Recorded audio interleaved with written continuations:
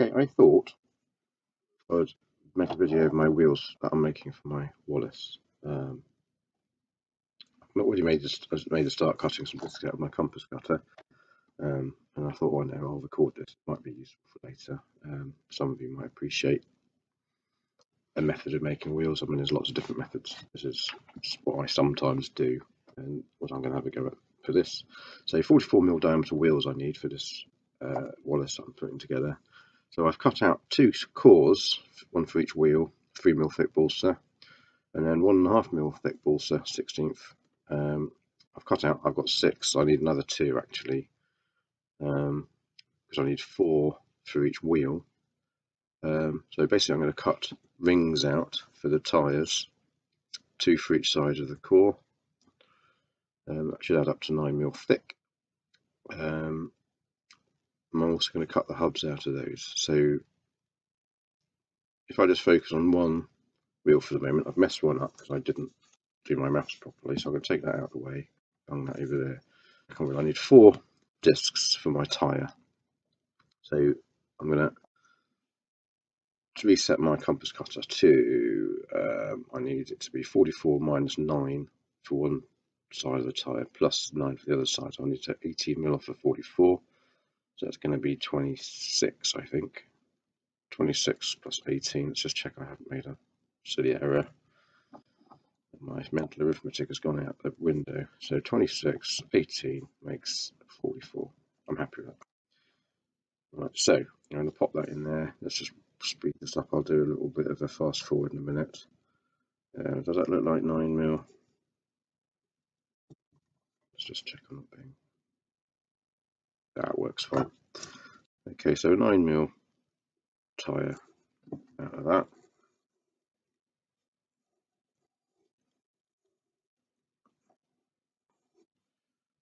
I'll go from the other side as well, so I'm not going to try and cut through in one go.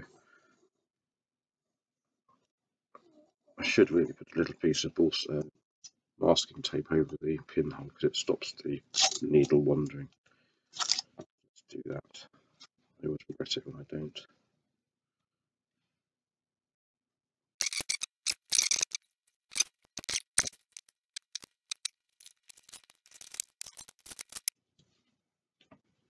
There we go, pop those out. So I get hubs. Yes, it is. I get hubs and I get tyres.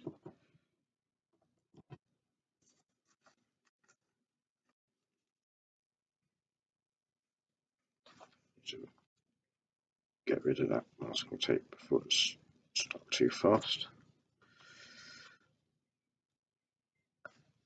Always grow your nails. Useful tools.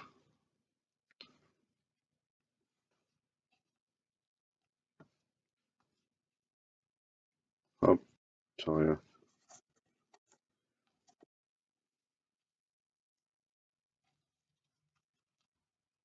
Hub, tyre. Okay. Stack of 4. I'll do that one later. Let's pop this one out of there. I'm going to tease that out a little bit more with my knife because it's being a bit thicker. And cut through cleanly.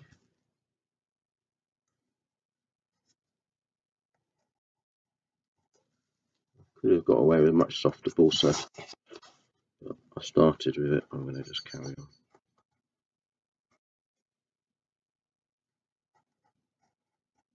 Come on, out you come. There we go. That's what we need for one wheel. Okay, so we've got a hub. I'm going to stick these together. I'm going to cross the grain to give it lots of strength.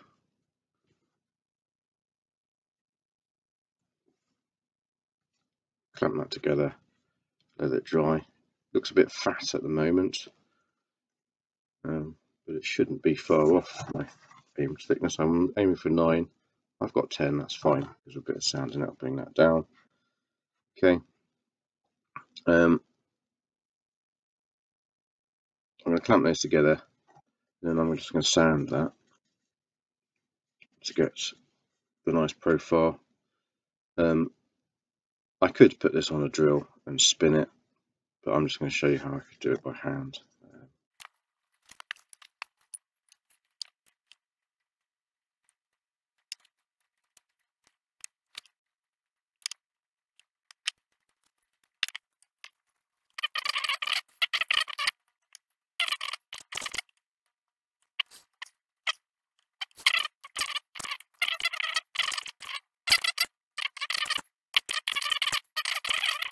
But yeah, I need to clamp that up nice and tight. Now I'm let that go off, let that cure. I've lost half my clamps, I don't know where they're hiding. I'm massively heavy on it, but I'll clamp that up, let that dry, and I'll come back to you in a bit. I've got my two wheels cut out in terms of parts, so that's one. I glued it together. This is the second one. I thought I'd try a slightly different approach with the second one. I haven't glued it all together yet. I've still got my core. I've stuck my tyres, two rings together for tyres on one side of that core, and same again for the other side. And before I stick them together completely, I thought that might give me a little bit more of an opportunity to sand the inner part of that ring. I was just using a roll of sandpaper, abrasive paper, nothing fancy. I thought actually that might make life a bit easier. In the past I've done it, so I've stuck it all together. So I'll try it this way, I'll try it that way, see which is best. The pieces that I cut out from the inside from each this set of rings for the tyres, I've kept those and I've glued a pair together to that'll make a hub. I've got to sand that to shape yet, so I've got 4 of those, 2 for each wheel. Okay, so that's core, tyre one side, tyre another side. That's the whole shebang stuck together. The first thing I do, I like to mark the centre of the tyre.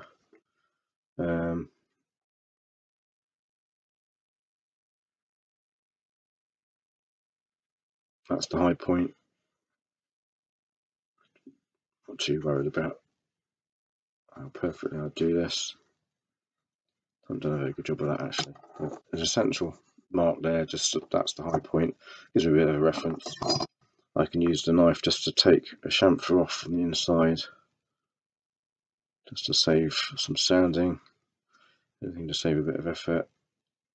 Literally just a bit of a chamfer off of there, just to get started on that profile.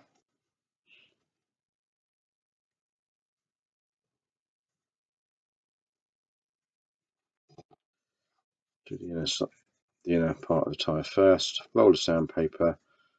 It'd probably be better if it was a fresher piece of sandpaper. But let's just see. Here we go. So I'm just literally going to go around like that. So this is a low-tech way of making wheels. So it's good if you haven't got a drill. It's also good if you're lazy like me and you can't bother to get the drill out and set it all up.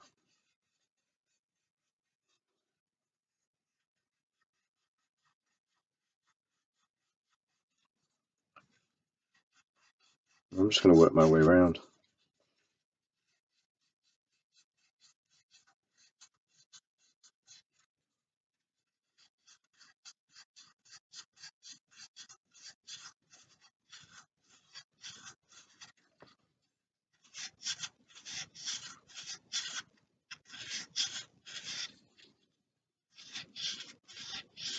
And quite quickly, I've got the inside of that tyre looking almost like a tyre.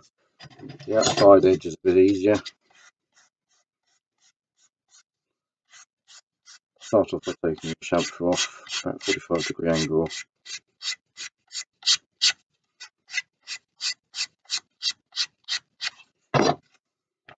It's quite easy in laminations because you can see where the centre of the tyre is, but you could highlight it if you wanted with a line.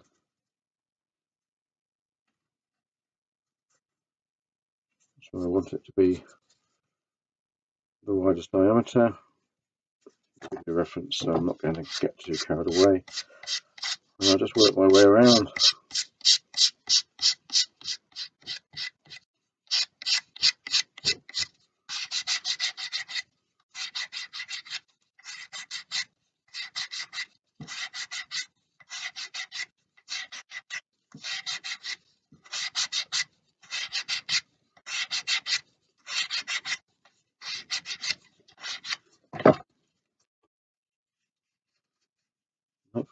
see that that is starting to look quite good. Didn't take long. Obviously when I sand those to profile, that'll just sit in there. We know it's going to sit in there and fit because it was cut out of there in the first place. This particular tyre or particular wheel, the hub's basically just a shallow dome, so I reckon I can just quickly knock that up with the sounding block. I can just take a little bit off the outside edge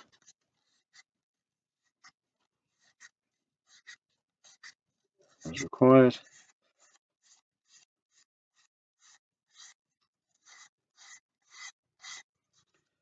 I could turn this on the drill, most people probably would.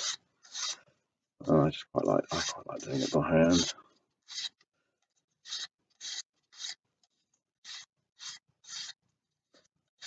Very close to the model then.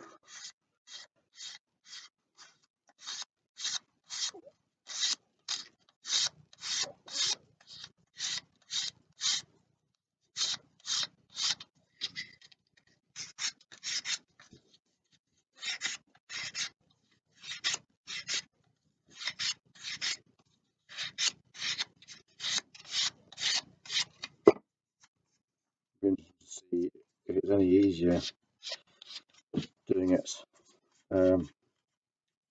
this other way. I'm not sure it is, to be honest. It's going to take longer because I'm going to have to get the inside bit shaped, then I'm going to have to glue it again and wait for it to dry again second time.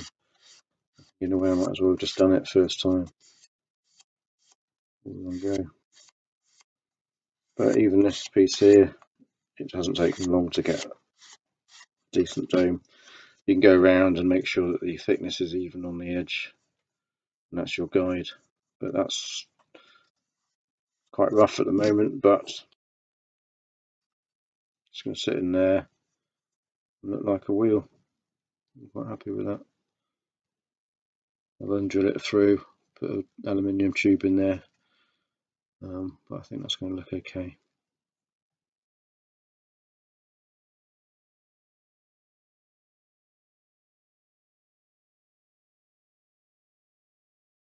I'll get this the other side of the wheel done. So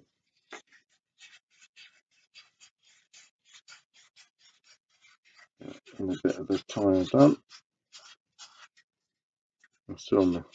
It's not a very coarse sandpaper. This is quite. I suppose it's medium. I don't really know what it is. I suppose if I unrolled it, I'll probably be able to tell you. Stuck it together. I'll tell you what it is. It's P180. I got lucky once when I went to Screwfix. I ordered one packet of 10 sheets, and they gave me 10 packets of 10 sheets. And I'm still using it. I probably should have taken it back and said, "Oh, you give me too much." But I'm sorry to say that I didn't. It's lasted me very well, thanks.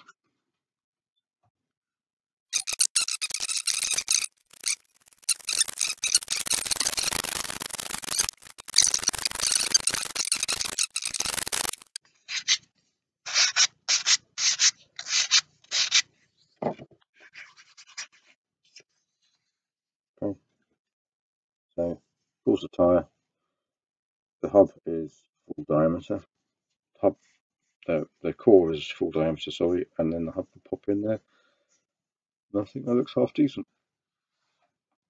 Right, so there's my wheels. I've had a coat of sanding sealer put on them.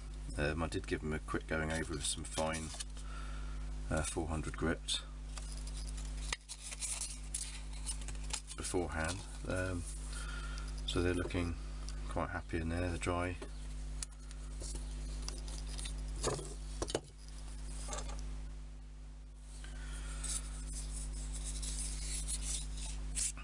Okay, so there's a nice gloss to them now. Let's see what that looks like with the hub in there. Let's take one of these off of here. I don't feel like it came up very well in the previous shots, so hopefully you can see that. I'm quite pleased with that. Right, so there's a bit of a paint factory going on. I've painted my tyres. They're they've dried a bit darker than I painted them, but that's basically a very dark grey. I thought I'd go dark, so it's not flat black, that's black with a bit of grey mixed up. That's just the first coat, so they're looking alright though. And then the hubs, I've had a bit of a nightmare with the hubs because the paint I decided to use was a rattle can from Halfords. Reacted with a sanding sealer that I probably didn't let dry long enough, really, being impatient. So, and also I don't like the paint I got was a bit too metallic-y, grainy, so I'll get another paint. But anyway, I've rubbed that all off and I've painted it now with an acrylic silver. That'll do. They're looking a bit better. They will need a little bit of a polish off with a very fine grit before they get a second coat, but on the whole I think they're looking okay. So I need to go away and let that all dry now before I wreck it all. Okay, so let's just see what these look like. Paint's had a chance to dry.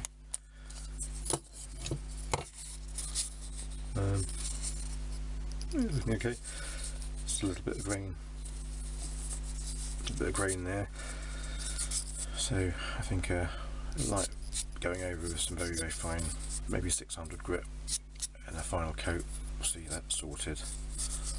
Let's see what it looks like with the hub in. Okay. Wheel. So I'm happy with that.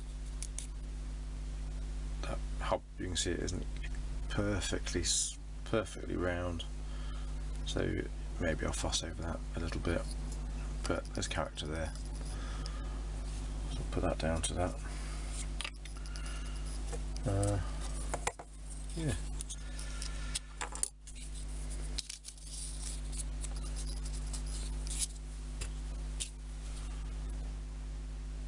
Bosh.